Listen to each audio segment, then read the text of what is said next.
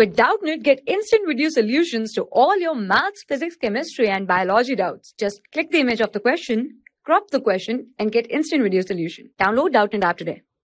Our question is, calculate the formal charge on sulfur atom in the most stable structure of SO3.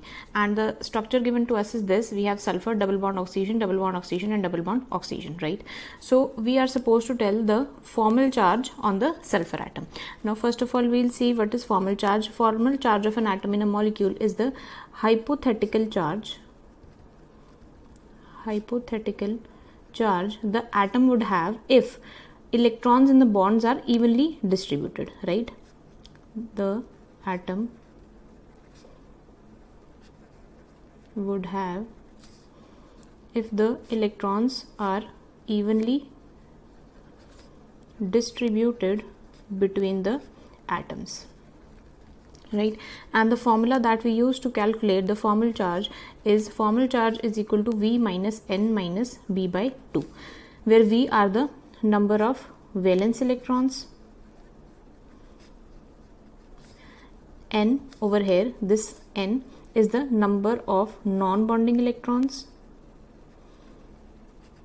that are not involved in bonding, and then B is the total number of electrons shared in the bonds.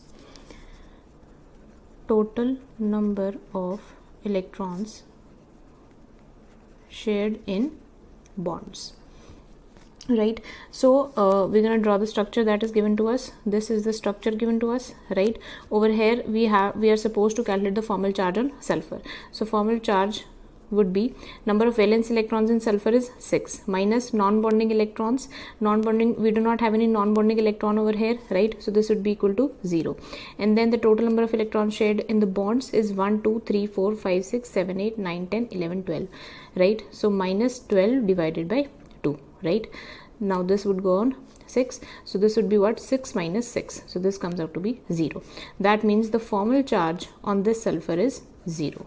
So our answer is 0. For class 6 to 12, IIT JEE and NEET level.